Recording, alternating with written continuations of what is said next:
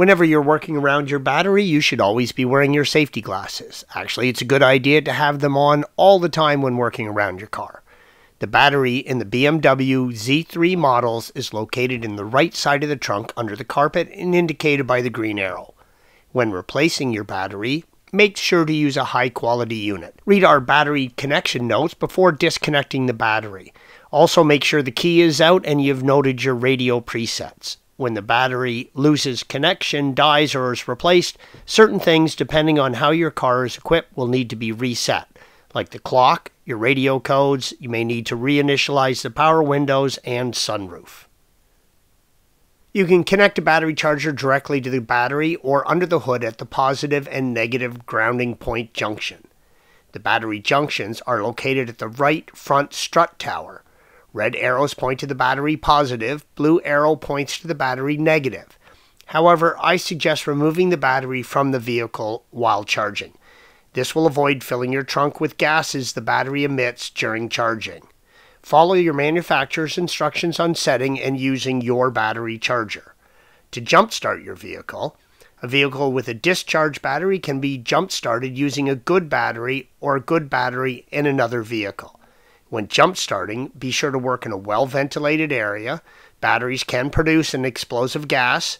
Wear gloves and eye protection, and if battery acid comes in contact with your skin, immediately flush with water and seek medical assistance. Move both vehicles close together, but do not allow them to touch. Turn the ignition off in both vehicles. Unclip and remove the positive terminal cover indicated by the green arrow. Connect one end of the positive jumper cable to the positive battery terminal of the vehicle with the good battery. Connect the other end of the positive jumper cable to the positive junction terminal, red arrow, on the vehicle with the discharged battery. You will have to flip open the lid on the positive junction connection. Connect one end of the negative cable to the negative battery terminal of the vehicle with a good connection. Connect the other end of the negative jumper cable to the negative junction terminal, blue arrow, of the vehicle with the discharged battery. Start the engine on the vehicle with the good battery. Allow it to idle, then raise the engine to 2000 RPM. Next, start the engine of the vehicle with the discharged battery. Once the vehicle with the discharged battery starts, shut off all electrical accessories, radio, HVAC, blower, etc. Carefully disconnect the jumper cable in the reverse order you connected them, and allow the vehicle with the dead battery to idle to recharge the battery. To replace the battery, you're going to be working in the trunk. Begin by lifting and removing the trunk carpet by pulling it straight out.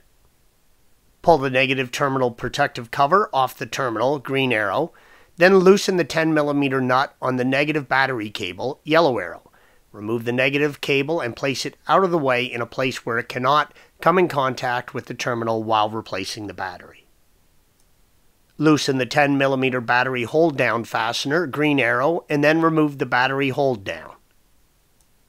Pull the positive terminal protective cover off the terminal, green arrow. Then loosen the 10mm nut and remove the positive cable, yellow arrow. Place it somewhere it can't come in contact with the terminal while replacing the battery. Disconnect the battery vent hose and lay it aside.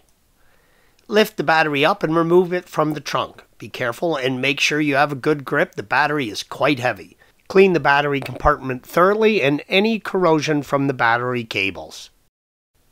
Before installing your new battery, check the battery vent line. Make sure it is not pinched, that it's in good condition and properly routed.